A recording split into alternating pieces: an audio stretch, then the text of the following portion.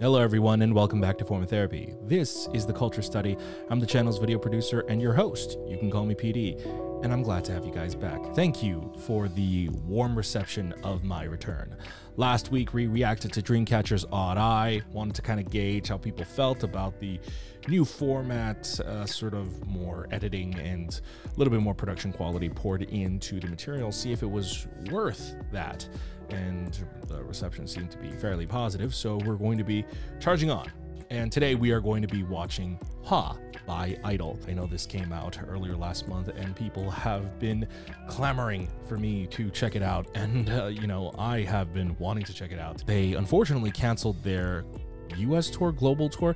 They were planning a tour last year. I was definitely gonna go, but that was canceled due to COVID reasons. But they're back and I'm very excited. This is, I think, going to be their first full-fledged comeback, like with an EP, since their previous first full-fledged, like I'm using the term full-fledged because there's I-DLE with Oh My God, which was their last EP, and then they had Dum De Dum, which was a single. So, you know, that was both a promotional push, but it wasn't the big promotional push, right? So I expect this one is going to be a little bit more epic. Now, before we get into today's video, of course, if you want to support our videos, you can visit us at our Patreon. If you guys enjoy our content, I don't know why this mic is constantly just like, it's like slipping this way.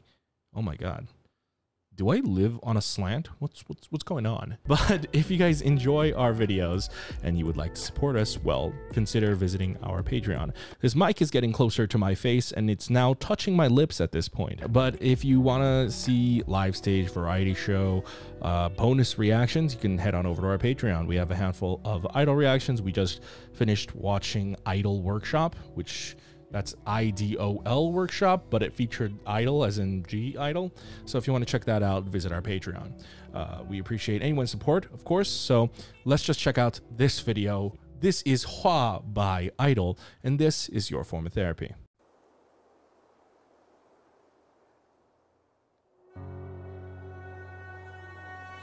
It's like seasons passing. All the flowers are dead. Yeah. 차디찬 한겨울이 덮친 듯 yeah. 시간은 다 얼어버리고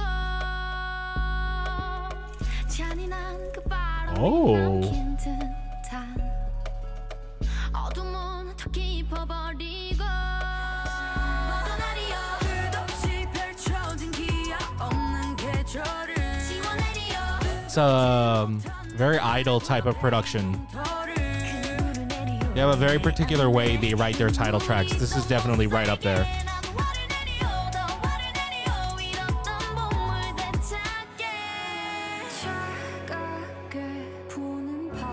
Oh, I love this section. It's beautiful.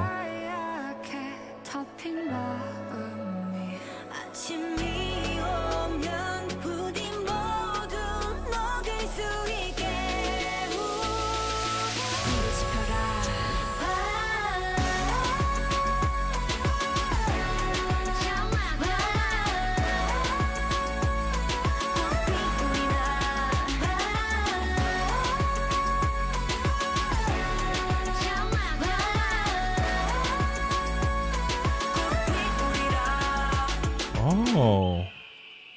Yeah. 내 너의 흔적 남지 않게 하리 못다운 원망도 훨훨 타리 쓸쓸한 추위를 걷어가길 남겨진 시들은 꽃길을 지려밟지 하늘 풀이라 다시금 봄을 누리라 추억은 모조리 불이 나 걸음이 돼 찬란한 꽃을 피우리라 난 화를 내리요 더 화를 내리요 잃었던 봄을 되찾게 차갑게 부는 바람이 눈이 하얗게 덮인 마음이 아침이 오면 부디 모두 녹을 수 있게 지펴라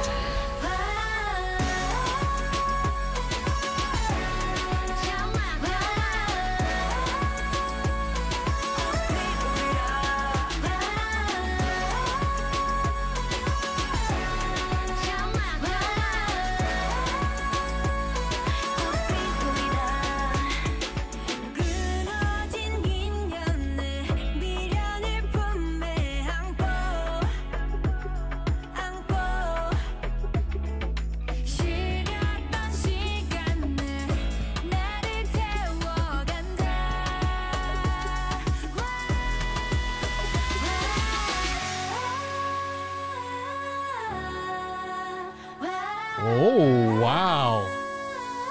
불을 지펴라.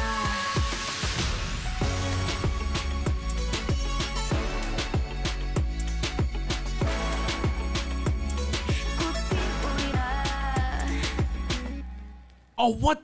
Okay, I thought that was definitely building up into like one final fantastical chorus, and it has the same effect that Señorita did, where they just cut it off right at the good part, but it just builds so much anticipation, right? It builds up so much excitement of like, oh, that was too short.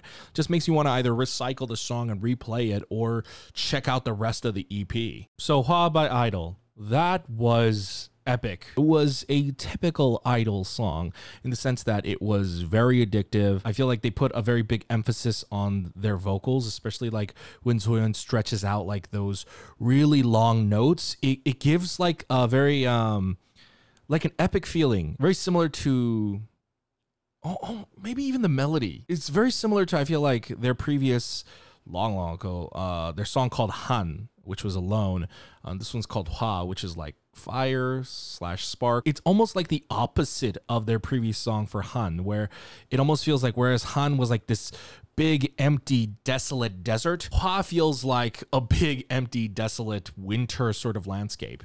And I like that they combine both the use of the cold/winter mixed with the fire and flower. And there's like a lot of symbolism going on between those three things and the way they contrast each other. The song itself, I really like it. I think it returns a little bit more to their pop sound.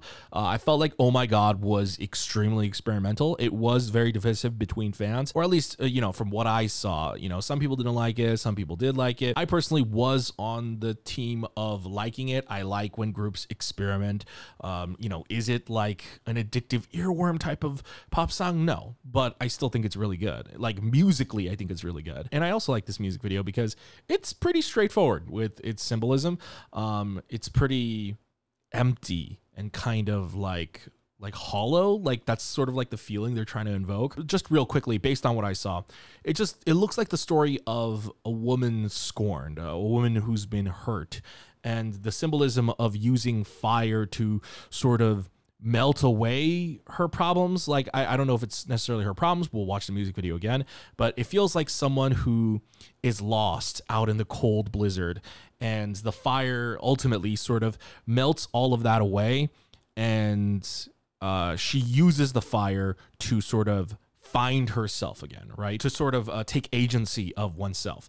You know, fire does have a lot of symbolism for like rebirth, reincarnation. You know, the phoenix comes from that as well. And so the fire can also represent the rebirth, but HWAA also means spark. It could be the spark that she needs to sort of, you know, kind of melt everything away and be reborn. And I really like the juxtaposition of the song being called HWAA, flame, fire, spark, and then the music video itself is largely cold. It's a very cold music video, a lot of blue tones. And then in the final act, in the bridge/abrupt ending, they change it up. They're suddenly wearing like these bright red outfits and they look confident and powerful. And I really like that. So let's watch this music video again.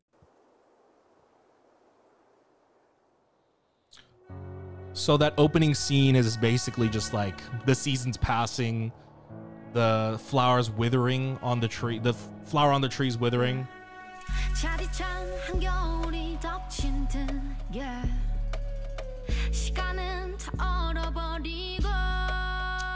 I see. Let's stop right here. So I was a little bit unclear of the whole long hair thing. And the music video also has a very heavy, I feel like, Eastern Asian influence to it, especially in the music as well. But there's the scene of like Soyeon with like this braid, and then in that big bridge, HWAA is also holding like a braid as well. I was a bit confused as to what the symbolism for that was. And I see that like the hair is tied to the tree, and I think she's like a woman who is tied to this tree. It's the dead of winter, and she's lost in the winter, and she's kind of stuck there, right? And I also think there might be some extra cultural context to it that I might not be aware of, just because that long hairstyle type thing, it is more of like a much more older type of stuff. I mean, like a lot of this I think is influenced by also like older Eastern Asian themes, because even the HWAA, like the Chinese in the parentheses, because it's in Korean, but then in parentheses it's in Chinese, and then parentheses in English. And the Chinese is Hanja, which I'm not familiar at all. I was never educated on Hanja. So like, but Hanja is like from the olden days, and so a lot of this feels like an influence of like older Asian themes.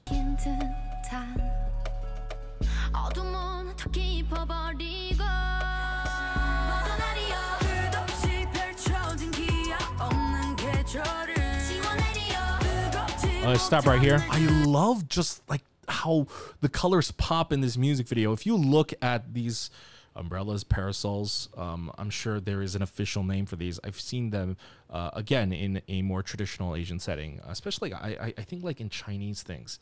But I love how if you look at like the scene is warm, you know, before this scene, Oogie was wearing a white dress with like red floral prints on it, but then this blue just pops. Like I love that contrast between the blue and the warmer colors. I mean, that's a very common type of color scheme in any form of art and media. It's used a lot in posters. It's used in filmmaking, movie making, just because they contrast and play off each other so well.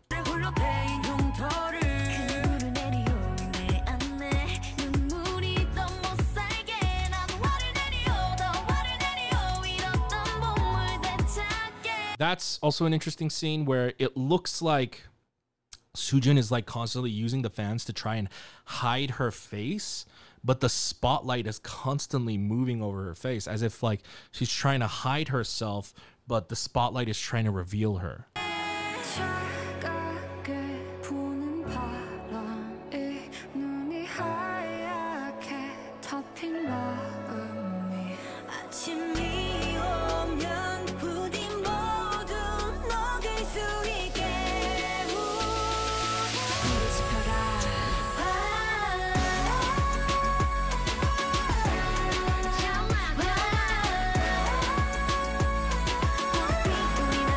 So if you listen to the song, if you listen to the main chorus, it's a very upbeat sound, and it fits more of like, I feel like upbeat dance sound. And so like you would expect more tropical, warmer vibes from this sound. So that's why the music video is so interesting, because it contrasts that completely. It's a completely cold aesthetic, blue background, white outfits. I love it. It's great. And you don't get that satisfaction of like seeing primary red colors like in the foreground of their like outfits or set pieces until the end.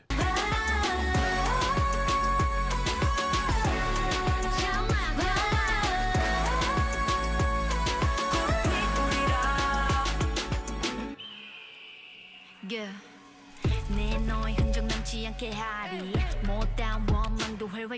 Interesting lyrics. I shall never let your trace leave a mark, shall burn the resentment left undone. Also, I'm noticing that her nails, one hand is white nails, one hand are black nails, and I'm not quite understanding yet what this whole motif with the whole, looks like a crow / raven's nest.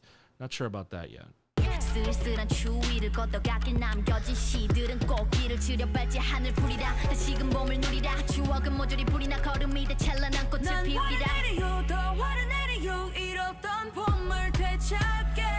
Ah, I love those lyrics right there. I'm going to set a fire, like I'm going to set a bigger fire to claim back the spring that I've lost. What beautiful lyrics.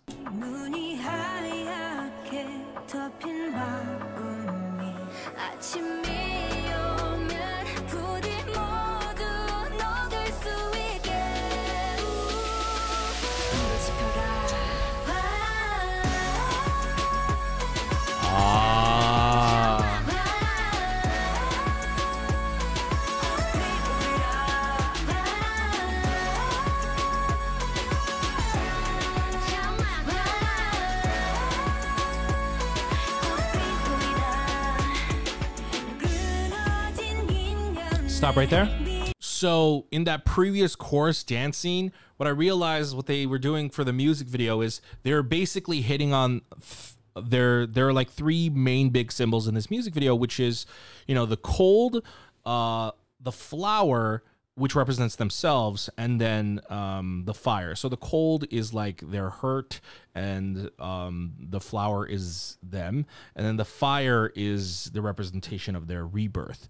And if you look at the main chorus dances, each chorus represents a different outfit of like the different one of the main themes. So the first chorus, they were in the completely white outfits in that cold sort of wasteland. And then in the second chorus, while they also had that, but they additionally added a second set where they were wearing their floral pattern outfits and dancing against the floral background.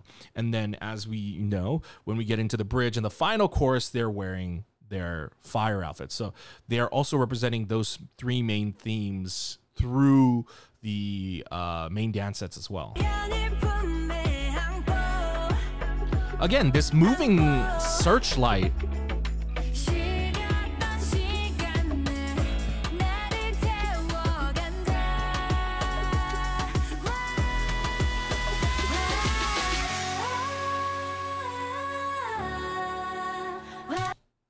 Oh, that reveal to HWAA is so amazing. It doesn't look like HWAA has many lines here, but like every time she's on screen, like seems really impactful. This scene that we just saw, I really love that, where she had the flower in her mouth, but the flower is recovering, like, but then you see like the traces of the embers. It's almost like usually you would expect the fire to whittle and burn the flower off, and yet in this case the fire is helping the flower recover, which they're the flower and they're blooming because of the fire. Like, this is such a simple setup too. Like, if you think about all the sets that you had through this music video, you know, they're relatively, it's like large tarps and lights, but I think it's very beautiful. Sometimes it's about the theme and the direction that really sells the quality of a video. It's not always about like crazy expensive sets.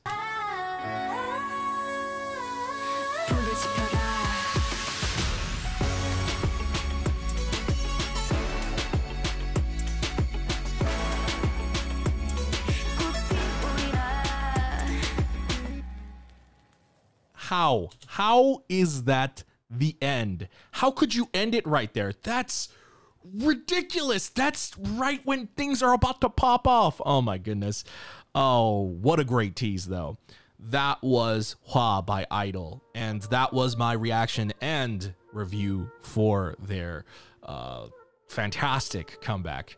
I personally really like it. I'm gonna give the song a solid 8 out of 10. You know, we'll listen to it more and see if that goes up in ranking. But the music video, man, I just like, from a directional standpoint, just from like the story and the themes, I really like it. I'm gonna give the music video a solid 10. But guys, thank you very much for watching this episode of the Culture Study. Hope you guys enjoyed it. If you enjoyed this video, give it a nice little like and give it a nice thumbs up. And of course, let me know, what did you think of HWAA by I-DLE? How does this compare to their previous comebacks? Would you like this sort of theme that they're going with, that's a little bit more darker and somber and a little bit more emotional? I personally really like it. But let me know in the comments down below. And of course, if you leave a comment, helps us out with that YouTube search algorithm, so really appreciate it. But if you enjoy our videos and you want to go ahead and get some bonus content, visit our Patreon. We would really appreciate it, guys. Live stage variety shows, drama club. We just finished watching It's Okay to Not Be Okay, and we're gonna be checking out Island and Running Girls. So if you want to join us for that, join us on Patreon. But of course, supporting us monetarily is completely optional. There are other ways to support us for free. Like I said, hit the like button, leave a comment, yada yada yada, or subscribe. You know, like most of you guys who watch my videos are not subscribed, so just subscribing, that's a free way to help me out. Would really appreciate it. And of course, check out the end cards over here. And guys, thank you very much for watching this video. See you guys next time.